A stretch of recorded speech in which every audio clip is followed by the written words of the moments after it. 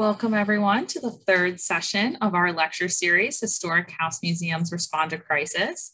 I am Sharon Small, the Director of Education here at Dumbarton House. Dumbarton House is a historic house museum located in Washington, D.C., and we're the headquarters of the National Society of the Colonial Dames of America. We share stories about life in D.C. in the early 1800s, through the life of Joseph Nurse, the first register of the Treasury, as well as all the other individuals who lived and worked at Dumbarton House, both free and enslaved over the years, as well as information about historic preservation and advances being made in the field. This is the third lecture in a 6-part series funded by the National Trust for Historic Preservation. I encourage you all to sign up for the other sessions if you have not done so already, as we will be exploring new topics and institutions each week as we learn how historic house museums have been responding in the past year or so to the urgent needs created by climate change, the COVID-19 pandemic, and social justice movements. Each session will be recorded and available on our YouTube page afterwards, but by being here during the live presentation, you get to ask our speakers all of your burning questions. Historic house museums rarely survive the decades untouched. They undergo many changes throughout their long histories, changes that speak to their inhabitants, their usages, and the stories they contain. But sometimes those changes obscure more than they reveal. In the wake of the unjust murder of George Floyd in May 2020, many in the preservation community began to confront issues of race and equity hiding in plain sight. The staff of the Nathaniel Russell House were making these discoveries even before 2020. Our speaker for today, Grahame Long, Director of Museums of the Historic Charleston Foundation, will share how new data was discovered at the Nathaniel Russell House in 2019. A rear outbuilding there, constructed in 1808, originally held a cookroom, a laundry, and 3 living chambers for its enslaved people. It was said that mid-20th century renovations had destroyed all remnants of its original fabric. However, those beliefs were false. The Historic Charleston Foundation peeled back modern materials to reveal original construction and new data once thought lost. These discoveries are at last providing crucial representation to the enslaved people who once toiled there. As Director of Museums for Historic Charleston Foundation, Grahame leads all research, stewardship, interpretive, and education initiatives at the Nathaniel Russell House and Aiken-Rhett House Museums, and serves as curator for the extensive collections therein. He has authored 3 books, numerous articles, and lectured extensively throughout the Southeast on various topics concerning material culture, decorative arts, and social histories of South Carolina. The former chief curator for the Charleston Museum, he is the resident historian for the German Friendly Society, a member of the Mayor's Walled City Task Force, and an honorary member of the Washington Light Infantry. He is a volunteer curator for the Citadel Archives and Museum, and works as a historical consultant for the U.S. Air Force Explosive Ordnance Disposal. Thank you so much for being with us today, Grahame. And let me stop sharing my screen so you can start sharing yours. I am certainly pleased to be here and be speaking with you, Sheridan, and the Dumbarton House. And I've certainly really have been very excited about this for a very long time. This is my first can we call it an appearance at Dumbarton House? I'm not sure if that might work, but it's a thrilling invitation. Thank you for that introduction, and greetings to all of you from sunny-ish, cloudy Charleston. I think you may hear some thunderclaps behind me. We have entered what we call here the malaria days, which means pretty much what it sounds like. It's incredibly hot, it's incredibly humid, and thunderstorms can kind of pop up at the least amount of, with the least amount of warning. Nevertheless, I am pleased to talk a little bit today about some of our ongoing, one of our major ongoing projects, which happened for us as in the really sort of by accident in 2017 and 2018, and really in earnest in 2019. Before I get into that, though, let me share my screen, and warning, this is usually when presentations of mine go completely off the rails because I am still inconceivably illiterate. when it comes to, oh, it worked. Okay. Did that work for Sheridan? That's okay? Okay. Yes, that looks good. Founded a little bit about the foundation where I work. Founded in 1947, Historic Charleston Foundation is a preservation advocacy organization who also owns and operates two of Charleston, South Carolina's most iconic historic houses, or house museums, maybe I should say. The Aiken-Rhett House, which was constructed circa 1820, and the Nathaniel Russell House, constructed circa 1808, where most of our attention will be paid this morning. My job is to, as Sheridan said, to oversee the preservation, administration, interpretation of these crucial historic properties. Now, a total re-examination for us in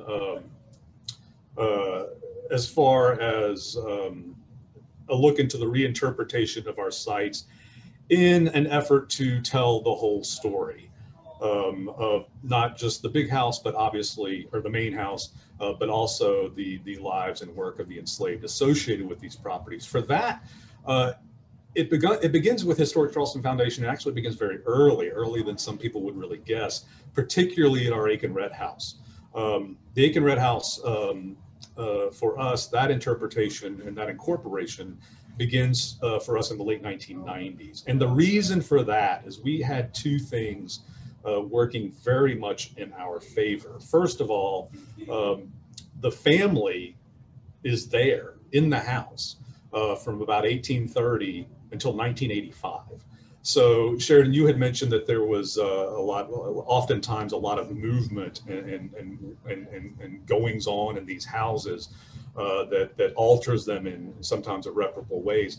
This is just where we got lucky. That the family was always there. It does not go through a lot of movement. It does not go through a lot of adaptations and renovations and tear downs and whatever else. Hurricanes left it more or less alone. I won't say completely alone. But the family's there throughout the 19th and the 20th century. And because of that, this house is preserved as is. So with the family being there and having not a lot of intrusive work done to it, the house has remained relatively intact throughout the course of its life. And this is also goes for the outbuildings. The kitchen and laundry, which you see on the right side of your screen, and then the carriage and stable, which you see on the left side, on the ground floors anyway, and then the quarters up above, are all very much left alone for the most part. Very few alterations over the years, and we've done extensive research on the lime wash paint, the architectural features, and done a lot of social histories on those folks, those enslaved individuals who were there trying to find descendants, which we have found over the years, and have helped us in the reinterpretation of this space. This is an audio tour home, as is our Nathaniel Russell House. We are app-based these days, and to really sort of culminate our research on these sites, we, when we developed our app a couple of years ago, we rewrote the language to make sure that the goings-on of both of these properties was incorporated in pretty much every single room. You're not going to hear just about the enslaved if you're in the enslaved spaces. You're not going to hear just about the main family if you're in the enslaved spaces either. There's a whole working gear here, or that we try to examine an entire inner workings of this entire property as it would have been at the time that the families with their enslaved are there. So that's our Aiken-Rhett house. Now, like I said, we got lucky with Aiken-Rhett, and the fact that a lot of primary documentation was still intact. The family had not left, and they had just kind of lived there, hitting the pause button. So again, we preserved this house as is. At Nathaniel Russell House, we were not that lucky.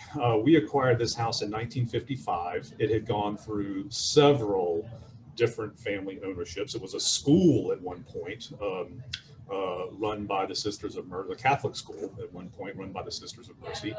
And so it had undergone a lot of alterations, changes, restorations, and just a lot of, I won't call it damage, but it was a lot of, well, just rigmarole.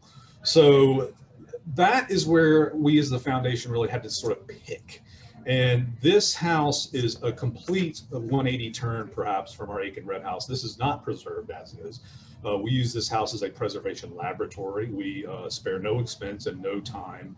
Or no, we don't try, and we spend a lot of time with pain analysis, gender chronology, making sure to restore and study this house back to as close as we can get to what I've come to call, move-in day.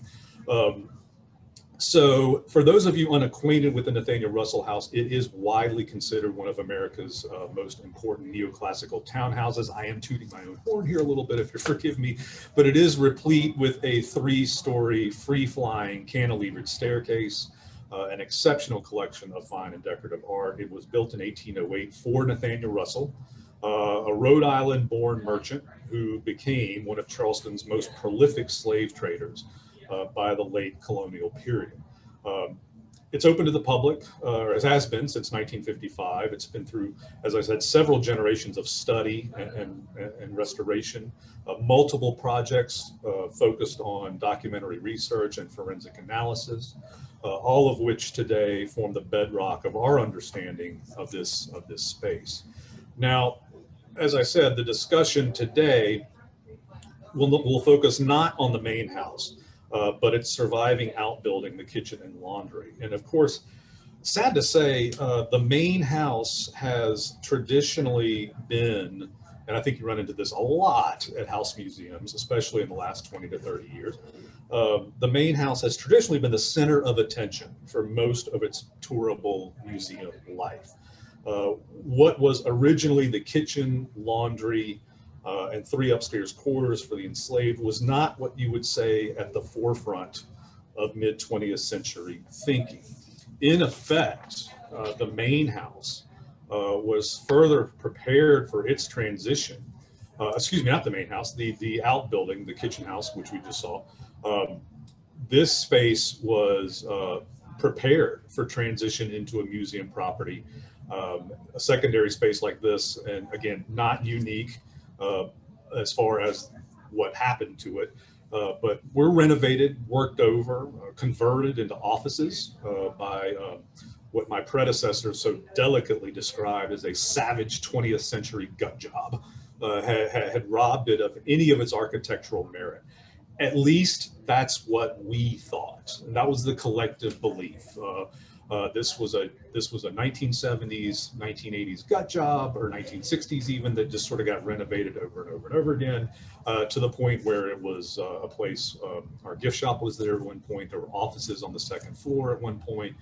It was a visitor reception and where you would meet your docent to go on your tour. So that is kind of where so really what I'm getting at is, no, there was, sadly, it did not warrant, or at least the collective belief was, whatever used to be there, it's a lost cause, it's not worth the effort, it's not worth the money, and we certainly don't have the time to go on some wild goose chase when we are sure, we're positive that everything in here had just been completely destroyed and worked over, and that was the end of that. We were very, very wrong, and wrong in a fantastic way. It begins for us, as many maybe projects in the museum business often do, with a little more than a passing skeptical thought. Sitting, and I'm speaking my predecessor very fondly, her name was Lauren Northup. She still remains a very close friend of mine. But she was in this chair back when I was with the Charleston Museum.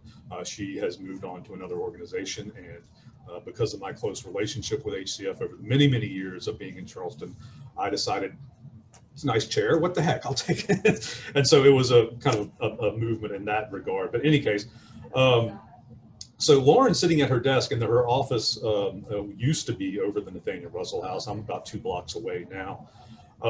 Lauren was sitting in her office and looking up from her work, just so happened to notice the unremarkable kind of vernacular door that you see here on your screen, that she, I, and pretty much everyone had walked through for decades. Again, still mindlessly believing in the collective wisdom that whatever, original fabric from the building was long gone. She still does not know exactly why it looked different on this particular day, but she does remember saying to herself, that looks like a really old door. And are those hand planed planks? And is it possible that this door has, through some miracle, survived from the first period? And we started looking at it, and sure enough, you don't see them on this photograph. You have to get sort of close to it, but yeah, there are handmade planing marks on these planks. And it's like, who in the world puts a hand planed door on a 20th century renovation? That's just kind of bizarre. So of course, to find out, there's one person we always call first, and I'm sure she's worked at, in fact, I think I know she's worked at Dumbarton House, along with just about everywhere between here and Mars, doing pain analysis. Susan Buck is our high priestess of pain analysis throughout, up and down the East Coast. And she's always the first phone call when it comes to any type of architectural investigation. And Dr. Buck is based out of Williamsburg. She is the first step in any type of forensic analysis when it comes to better understanding historical structures. I don't know what we'd do without her. She actually did her thesis on our Aiken Red House.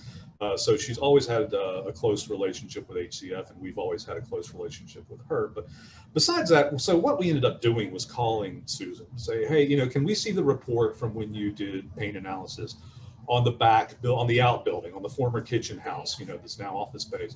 And her response really, surprised us. Oh no, we never did any scrapings back there.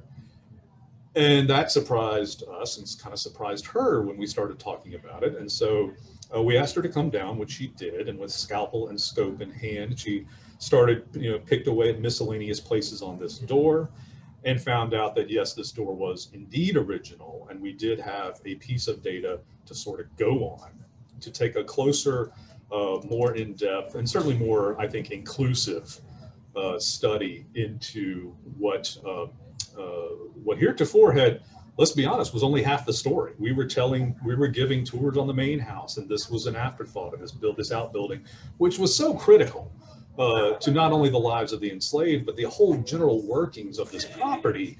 And to overlook it, I got to say, at this time, once we found out, was a little embarrassing, but something that we have really sort of owned up to, and in the way that we have undertaken this project with as much force and as much attention and as much dedication as we possibly can. So, in any case, back to what I was talking about. Once Susan had sort of determined this, we very quickly surmised that we started peeling away more and more bits and pieces to the part where we kind of got obsessed with it.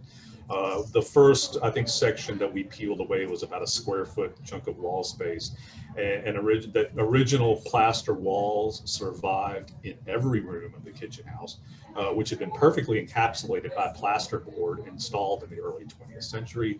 And this was, all the evidence we needed before deciding that, yeah, we're going to have to rip this place up. And so we have removed all the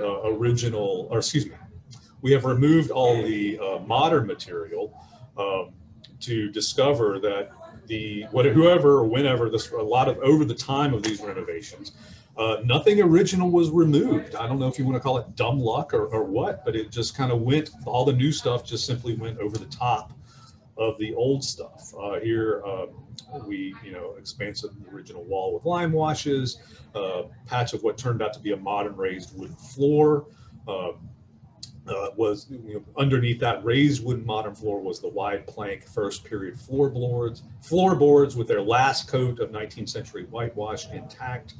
And so with so much of this original fabric uncovered, we were able to get our first sense of the space as it was during the period of enslavement. And I have to say, it became kind of emotional for us that we were seeing this in a whole new light, in a whole new way. And suddenly this whole building for us changed dramatically. This was no longer an office space or a sterile, boring reception, gift shop, office, whatever you want to call it, it started to breathe for us in a very meaningful way. So as we started peeling back things, it was shedding light for the first time that we had seen these original washes and what the direct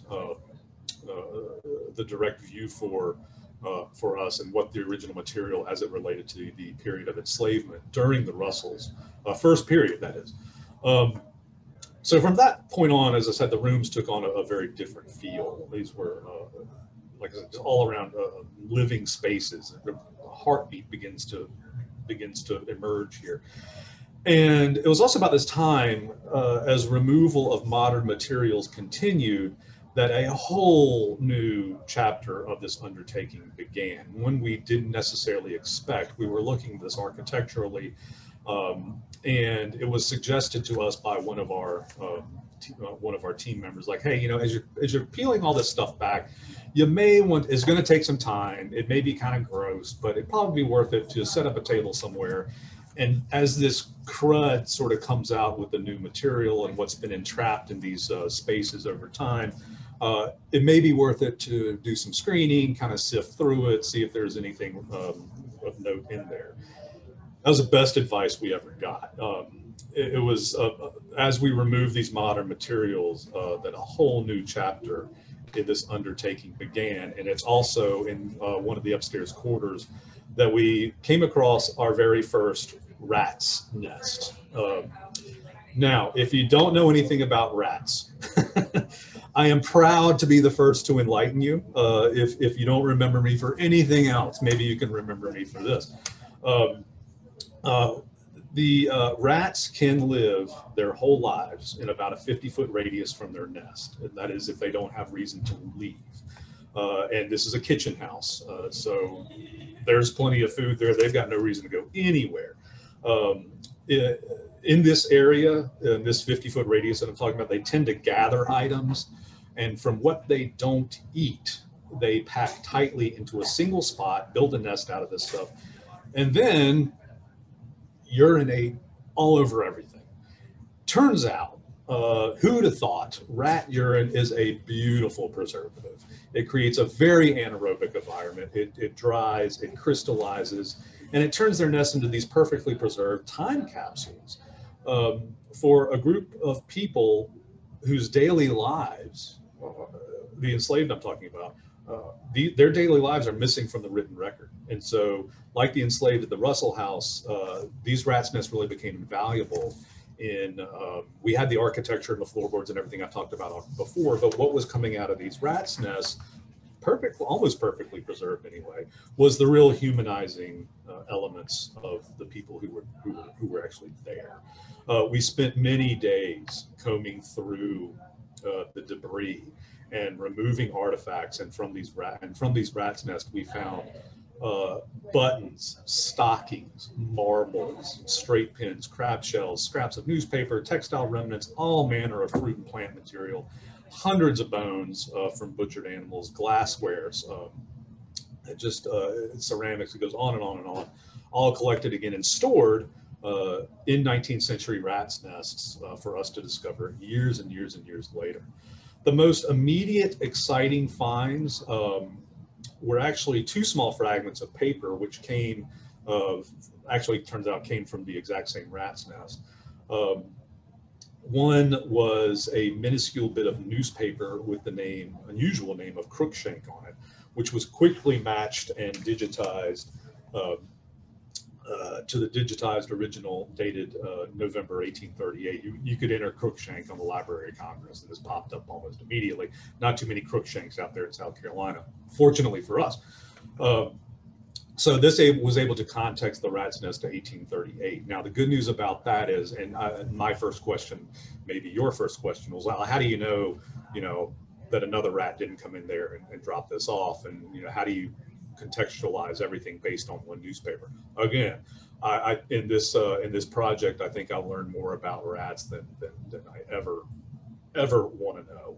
But once a rat's nest is established and peed upon, that's it. Another rat won't come along and move in or cannibalize that nest to use it its own, and it kind of stays there. So you can pretty much guarantee, except for maybe a couple of mice who might come and pinch one or two things, that everything in that one particular rat's nest, because of their preservation method, is from that rat's lifespan, which however long that was, 3 to 4 to 5 years.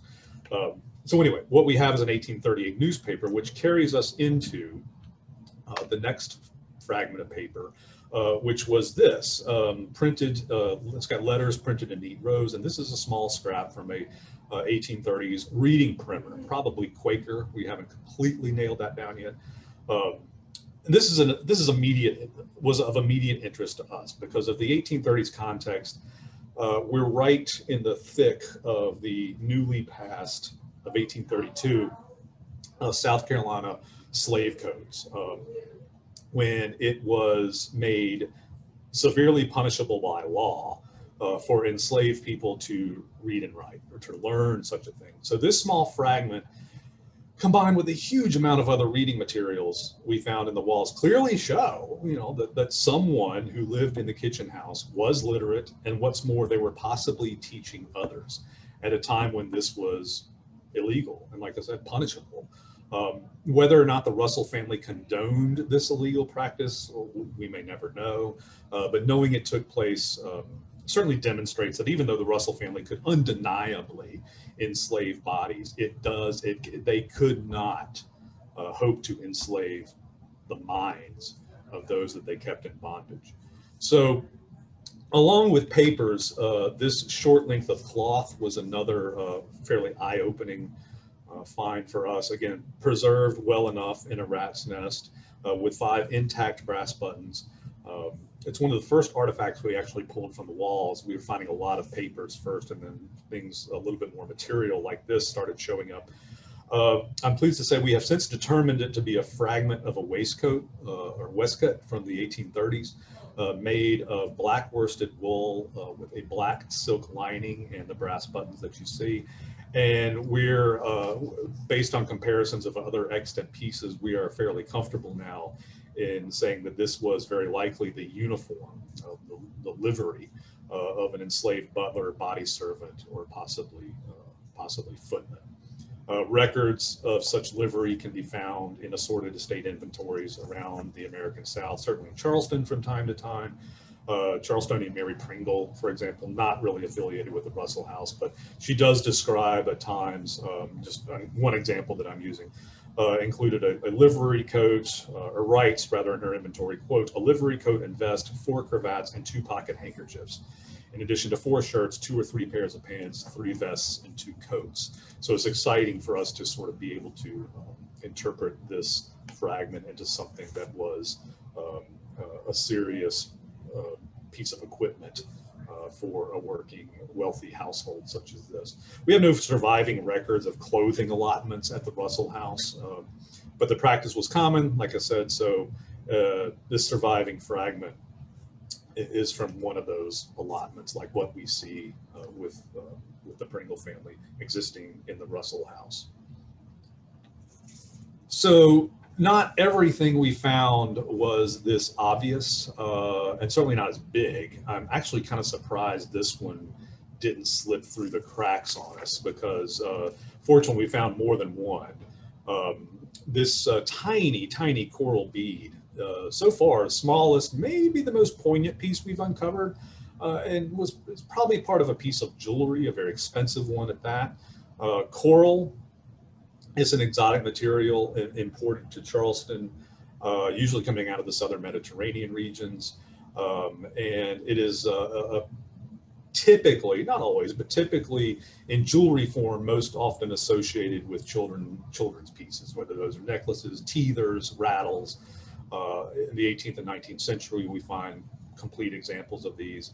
And coral seemed to have, at the time anyway, the belief that these had protective, spiritual, or medicinally protective properties.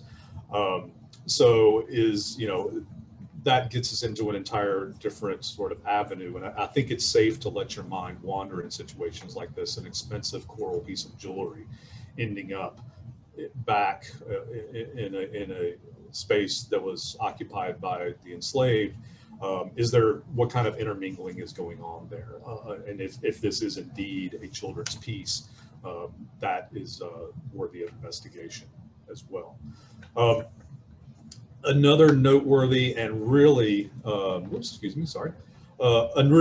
another noteworthy and all around unexpected discovery was directly under our feet as this work was going on. It was so caked with crud, though, that it blended in perfectly with the rest of the place. In fact, we were sad to say we actually, we're literally walking over this because it had sort of camouflaged itself underneath all the dirt and buildup. As a friend of mine says, if it'd been a snake, it'd have bit us. And so sandwiched flat between the first period floor and the modern floor was in fact a 2-foot by 3-foot fragment of, so far, the only 19th century floor cloth that we've ever discovered in situ in Charleston. And again, its survival is fairly remarkable. Now, the location where this was found is noteworthy. As you can see, it's right sort of in front of the laundry hearth here, atop the original floorboards. But because this area where Susan is kneeling and scrubbing was actually had become very worn and thin from at least 100 years of laundry fires, as embers escaped and threw out and went beyond the hearth and landed on this section of floorboard. The slow burning and singeing eventually weakened that floor to the point where repairs were in order. The worn spot was first covered with a patch of which you cannot see here, unfortunately. We have removed it to get to the floor cloth. But it kind of clued us in. The worn spot covered with a patch of recycled embossed tin, or repurposed sheet of tin. Where it came from, we weren't sure. And that sheet of tin was then covered over with this fragment of floor cloth. Clearly, which you can see sort of the pattern emerging here, the arrow. This is what it looked like when we first pulled it up off the floor. Obviously cut down. This would have been a 10 by 10 piece originally, but with floor cloths. And if you're unfamiliar with floor cloths, I've heard these described, and I kind of like the description enough to where I use it too. And I give credit to Colonial Williamsburg for teaching me this term, but we look at this as 18th century, 19th century linoleum. These are high traffic areas, or used in high traffic areas like the entry hall, which would have been sort of the waiting room for Nathaniel Russell's merchant dealings before being entered into the inner sanctum of the home, or the market office anyway. And so as these wear out, they're replaced, they get trampled on, they're literally walked upon for years and years and years, to the point where they have to be replaced fairly often. And so as that happens, fragments are, in the case of the Russell House anyway, the fragments were cut off and used as more decorative or elements within the outbuildings. And the kitchen and laundry, perfect example, because this was still sitting there directly under our feet. Now, clearly, I think, as you can see, as I mentioned, this fragment was once part of a larger, grand, and high-style piece that certainly, without question, I think, began its life in the main house. And sometime when the modern floor of these renovations in our outbuilding were installed, sometime around 1908, the carpenters, like I said, just nailed the new floor down directly on top of the floor cloth fragment and left it in situ there for us to find again many years later. Initial cleaning did bring out a bit of a pattern that we're still sort of taking our time with. But most noteworthy, even better, with further examination, we reveal that what we found just wasn't one floor cloth, it was actually two that had become sort of pressed together and melded together through the high heat of the laundry hearth. The top fragment, which you see on your left, is probably about 1845 based on pigment analysis. The bottom fragment is much earlier, maybe even first period.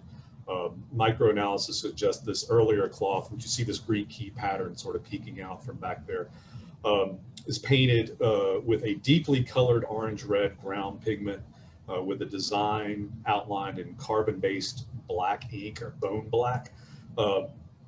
The top cloth on your left consists of a coarse hemp or jute backing, followed by, again, underneath the deep brick red colored base coat. 2 layers of yellow paint in a design layer that includes zinc-based white pigment. That last one is important because the presence of zinc, and I'm talking about the top layer on your left here, dates it to about 1845 or later. The bottom bone black and that bright red ochre, the pigments there date this from much from earlier. Probably, I said first period, that's probably not entirely accurate. We're probably getting into the 1820s perhaps, maybe a little bit earlier. So where, in the interest of time, and Lord knows I could go on and on and on, this is one of my favorite subjects, but a question you're probably asking is, this has been going on, we've been plotting away at this and taking it slowly and trying to absorb. This happened for us very quickly. We uncovered a lot of this very quickly. We found a lot of these materials very quickly, and so we were having to really, in a tough way for us, really stamp on the brake pedal, because we were, I think what happens, and especially in my former life as a museum curator, is that we get this sort of curatorial disease, like, oh, we've got all this new stuff and we can make an exhibit and we can shoehorn this thing in and just cram it out there and get it, and make it in visitation and, share our discoveries. And that for us was not, we realized, fortunately, we realized very, very early on that this was going to take a lot more work than just some assembly line exhibition to put on exhibit. We realized that a lot more work was going to have to entail what the lives and the social material that we could decipher from these items to what stories they were. Now, that for us became and is still a very important aspect of this entire project. We realized that while we can tell you everything there is to know about the Russell family in the main house, there's only 4 of them. There are likely 12 to 18 enslaved in this space that we've only recently uncovered. We don't even know the names. So we are taking as much time and resources as we can, and as slowly as we can, to make sure that this isn't some kind of rushed thing to cram in to present something that, quite honestly, we still have much left to learn about. So our next step in this was a cataloging and digitization of all these artifacts. This past May, although COVID has slowed things down for us, it has been picking back up lately.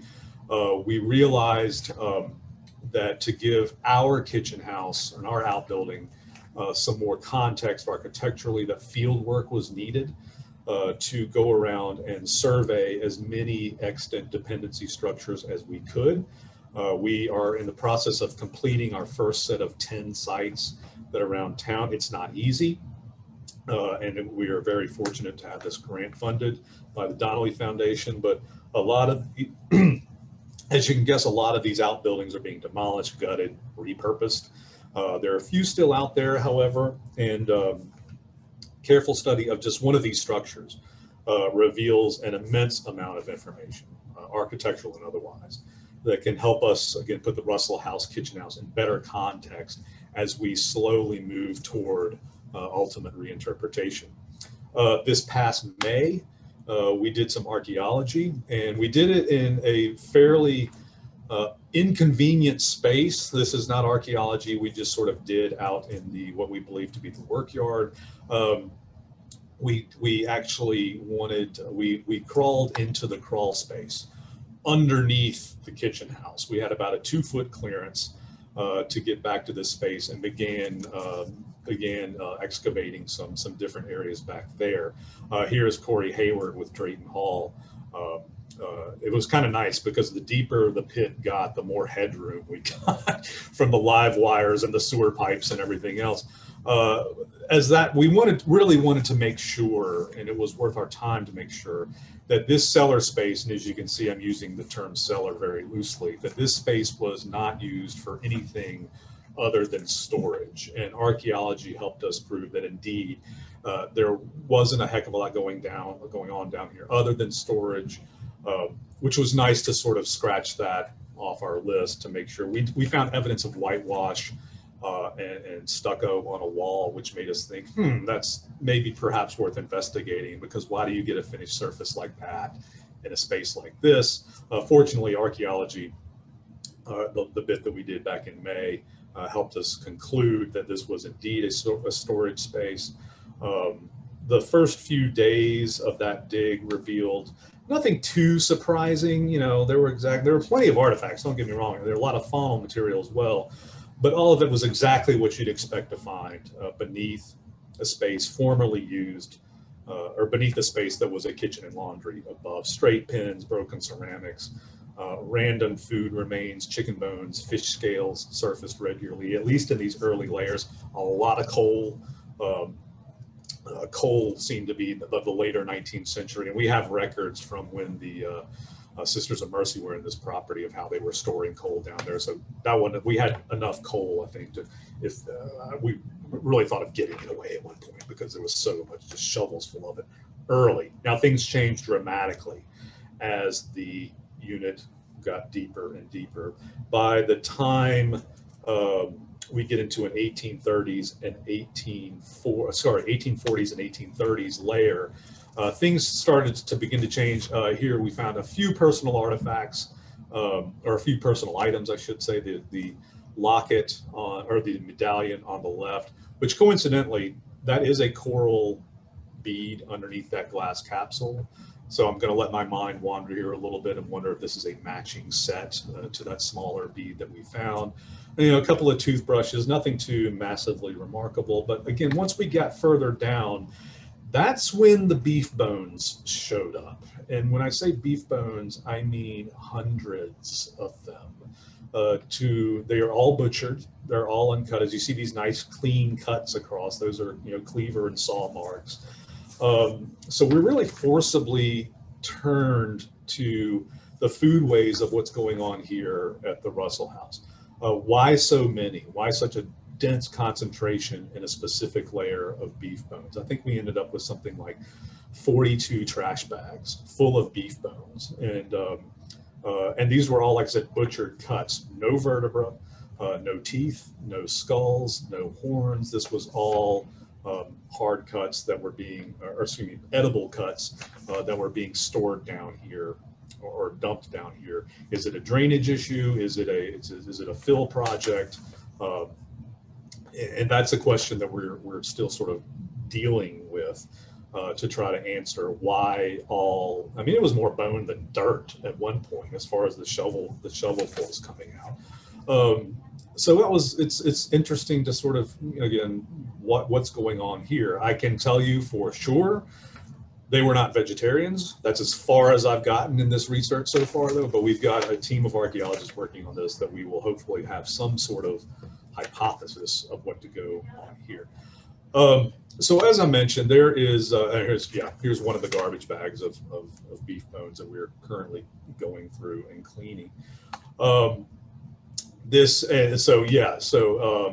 can see these 1830s and 1840s layers of just the massive amount of beef bone packed into these very small spaces. And why is it put there? Why this one particular layer? There's no other real trash or remnants included in this.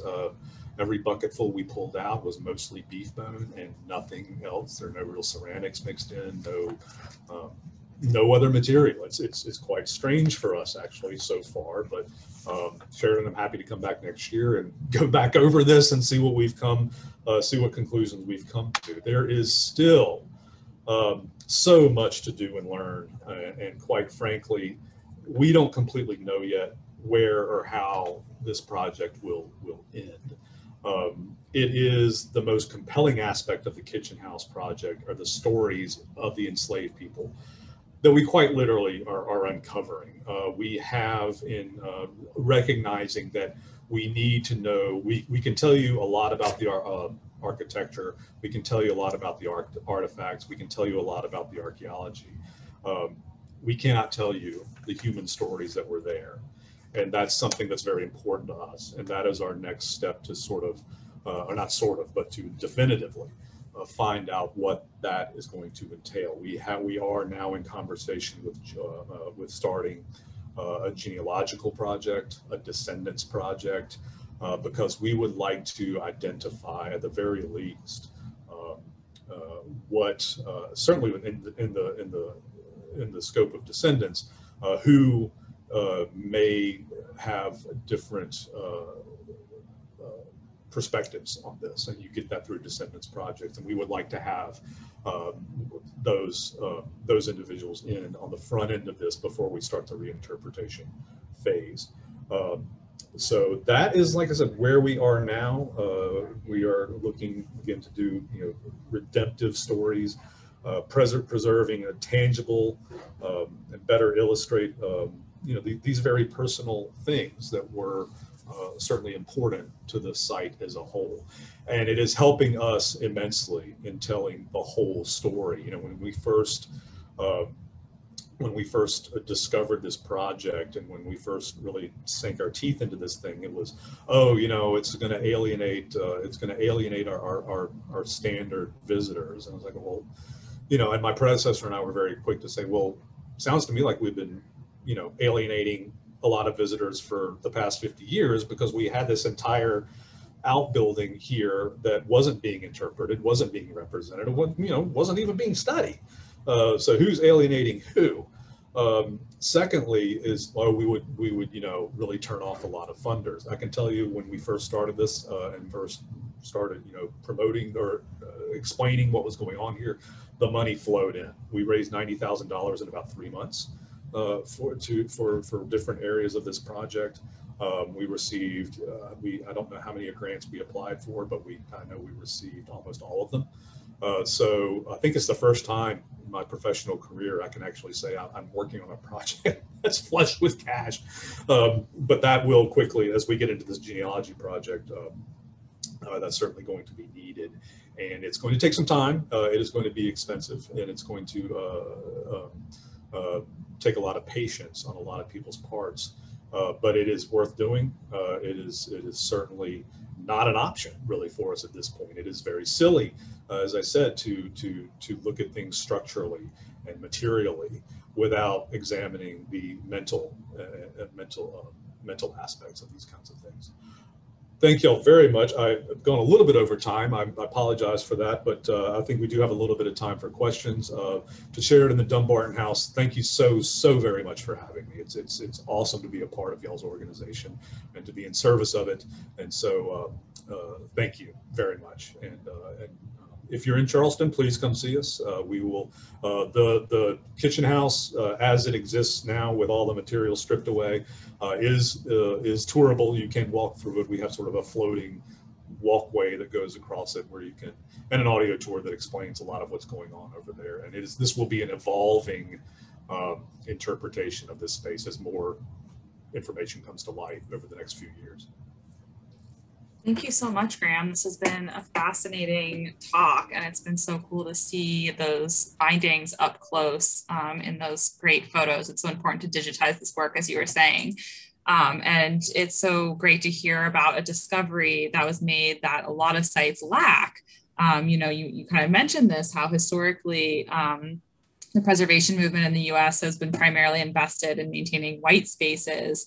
And for much of American history, little has been done to protect the Black spaces and other spaces that were historically significant to people of color. So, like, for instance, Dumbarton House doesn't have a kitchen related to a moving of the house in 1915, but a lot of other historic house museums also don't have kitchens. They were turned into like visitor centers and things like that because they just weren't the focus in the 20th century, as you said. So, it's great.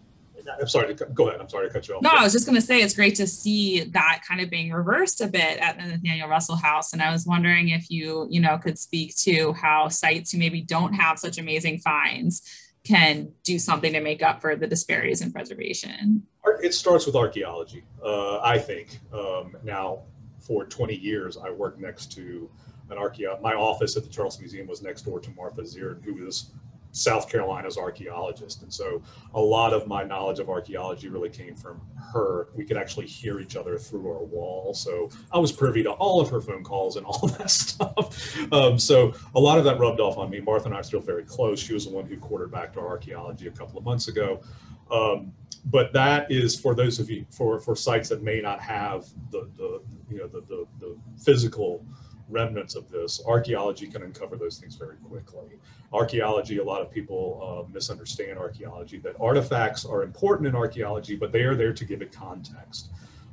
What you are looking for are variations in the soil, stains in the soil that tells you where a hearth was or where a post hole was. As material like brick and wood are put into or rest in the soil, it changes the proteins and the buildup and the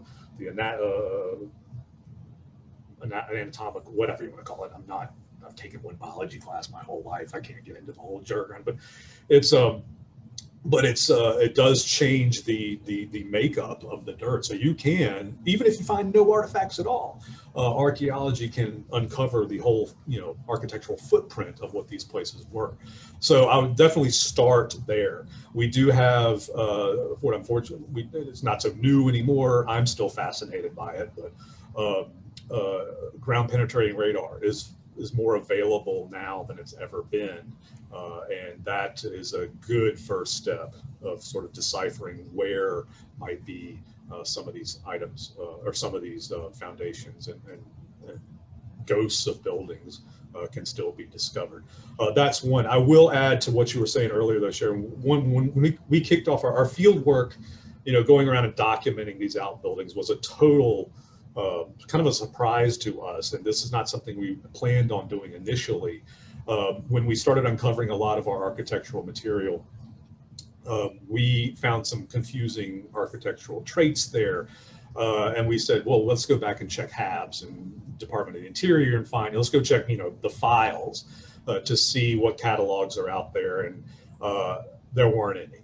And so this whole, like you said, there was a whole decades and generations worth of attention paid to the main house. And so this side project that's been birthed from our kitchen house about going around in Charleston and just documenting outbuildings in the way that HABs would have done. We're following their standards. In fact, I may actually hire HABs to do our kitchen house, but is really kind of eye-opening for us that, wow, over the course of the entire time that these outbuildings have just been completely forgotten. And because of that, and the image that I showed you, case in point, the image I showed you was a outbuilding, the one with the older photo in front of the more modern structure, well, the structure that had kind of survived over time there. That was a kitchen and laundry from a house in Georgetown, South Carolina, which is about an hour north of here. We got in there, we recorded it, we photographed it, we got most of the measured drawings done, and a week later it was gutted and turned into an Airbnb. So that's the urgency of recording some of these outbuildings to make sure there's as much original data as we can possibly record before, as you said, they get retrofitted, they get changed. Perfectly understandable, but we're really getting a late start here. So whatever efforts we can make to make sure these are cataloged and used in a meaningful way has become very important to us.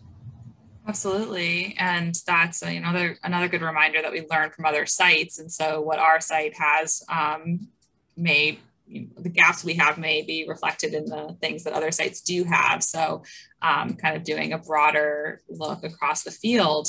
So have you learned things from like the dependency survey that you can bring to bear on your own site? Yeah, we're kind of going at it very slowly in a way. And when I say slowly, I don't mean like, we did 9 sites in 9 days last month. We are, we're trying to bring in as many as budget, or try to catalog as many as budget will allow. And even if they have been renovated, there's still some original data that can be found. Property owners have been very welcoming and very curious and very enthusiastic about us trying to find out more of what might have originally worked. Some are very much intact, some haven't been altered at all, at least in a way that that is, that I can't say they're, in its original form. But some are kind of like, we've run into a couple of cases where some new material was just placed over old material, and a closet just never got painted. Ed Chappell was our leading architect on that. Well, actually, Susan Buck's husband, who was unfortunately passed away during really in the thick of this work. But he was able to find, you go in and paint a closet, but it's way down in the corner where the brush doesn't reach. There may be this tiny little, hint of lime wash there that we were able to get data from. So it's good. And then we're doing some just general calculations and averages. Like the kitchen house was on average, from at least the ones we looked at, a certain number of feet away from the main house. The laundry is typically the furthest part away. So we're kind of picking that low-hanging fruit as well, just because it's never been, as far as Charleston goes, it's never really been cataloged. So even little things like that we're making notes on. Absolutely. So you mentioned how artifacts provide context to like the archaeological information that we're finding, and it's all about putting pieces together wherever you can find them. So you mentioned how there's not a lot of written sources. You don't even know the names of the enslaved people who lived at the site. What are your next steps in terms of uncovering those human stories? How will you start with like a genealogical project if you don't have the names to begin with? So we have asked for help in a big way. We're, again, incredibly fortunate in the sense that, in a way that the city rather is about a year away from opening the International African American Museum here in Charleston. In that museum, and we're already in discussions with them, there's going to be a genealogical sort of center. Now, the genealogist, there's two that are sort of building this for them, have graciously agreed and actually more or less came to us about this kitchen house project, because this was kind of fit into their line of work as well. So one of those genealogists, I don't think she minds me mentioning it, her name is Toni Carrier. That name may sound familiar to some of you. She was the one picked or commissioned by the White House to carry out Michelle Obama's genealogy that did her lineage back to South Carolina. I heard about that, and I knew she was coming to Charleston, and she was actually ended up being a friend of a friend. So when we sort of approached each other about this, and I got a feel of how enthusiastic she was, I said, well, guess what you're going to be doing in a way that, so we kind of got her on board with this. She connected us to Dr. Shelley Murphy, who is in charge of the University of Virginia project tracing the enslaved that were part of that building process as well. So this is where we're starting. We have the two people that that we are partnering with, but we're also at this early stage, rather, going through data, cultural landscape reports, cultural historic structure reports, which we've all commissioned at both of our properties, and trying to uncover that as best we can to find out, how much data is there and can that lead to deeper studies. So it's really sort of a surface examination at this point. We may not be able to find, it's not out of the realm of possibility that we will strike out. That would be very sad, but it's certainly a possibility. I will say another sort of key interest on this is we have already identified a few of the enslaved that belong to Sarah Hopton. Now that's important because Sarah Hopton at age 35 marries Nathaniel Russell and brings those enslaved into the marriage.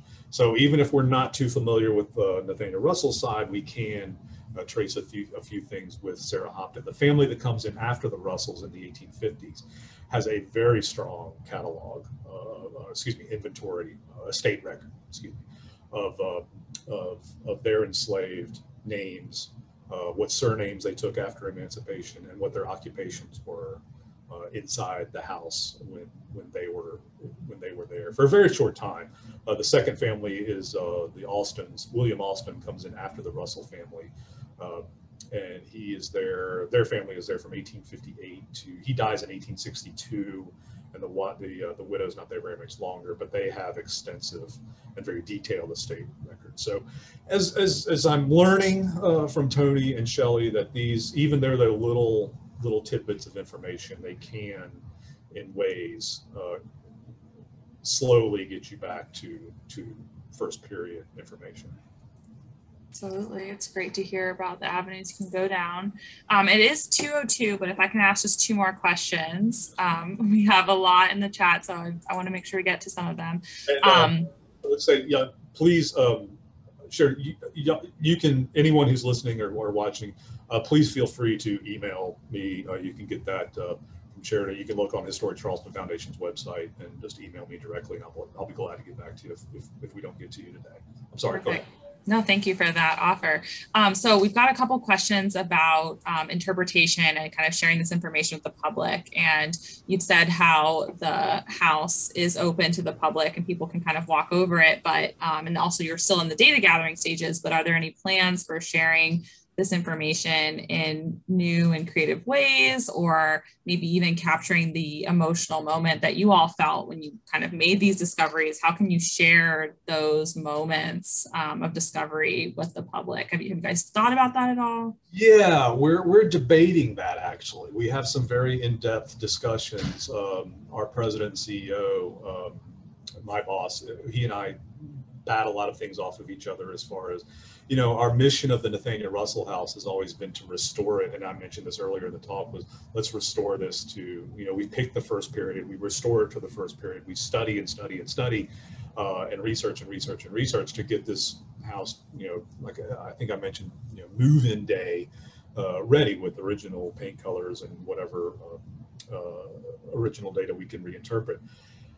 Do we do that with the kitchen house and the laundry house and with the quarters? Because there's very bright lime wash paint back there. There's very decorative architectural window surrounds and molded wood and transom windows. And so we can restore that in the same way we restore the main house.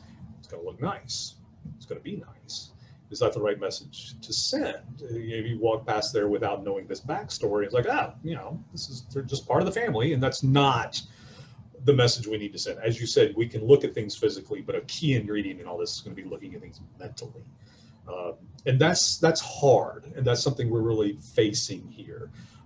Is how to interpret this in a way that is relatable but meaningful, but really gets the psychological point across that this was as my predecessor said, a beautiful prison.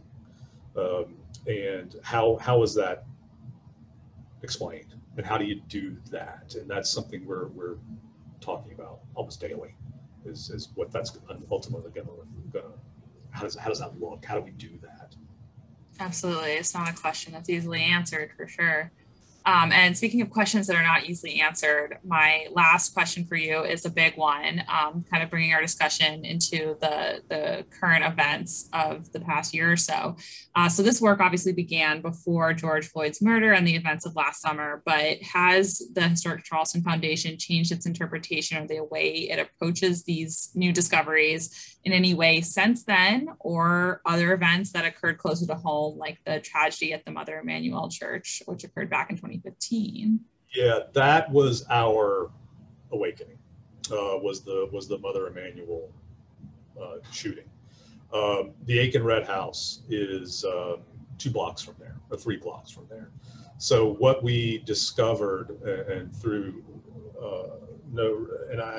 we can't take any. We don't take credit for this. The Aiken Red House, because of its preserved nature and because of the outbuildings that are still very readable and visitable there, that sort of became this gathering place for after the shooting of this kind of, this is worthy of a lot more attention. We opened it up a few different times after that. We didn't charge admission or anything for entryway.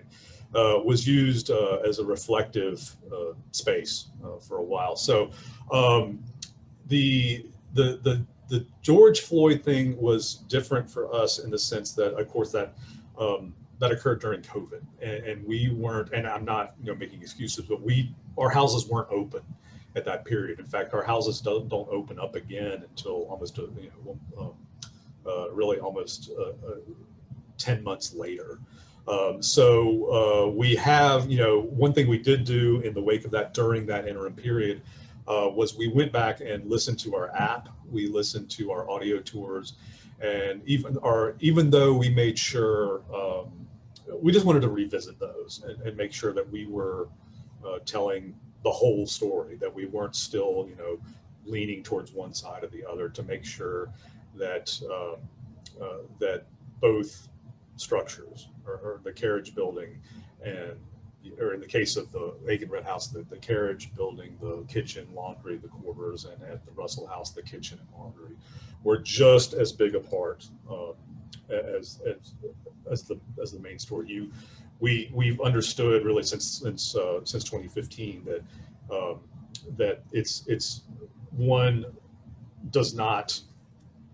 one half of the property cannot work and exist without the other, and how do those two really how can those be explained in a way that are relatable, or are meaningful, and are recognizable, certainly, if that makes sense. Yeah, absolutely, it does. Well, thank you so much, Graham, for the time you spent with us this afternoon. This has been a really fascinating presentation and discussion, and I really appreciate you sharing all of this with us. And everyone, please do remember, in 2 weeks, we have another session. These continue through September 2nd. Meredith Horsford will be joining us from the Dyckman Farmhouse Museum in New York City. So we're going up north, but we're going to hear how some of these stories, can be shared in a different site. So very interesting. And all the recordings will be made available on YouTube shortly after they air live. Thank you again so much, Graham. My pleasure. Thank you for having me. Have a good afternoon, everyone.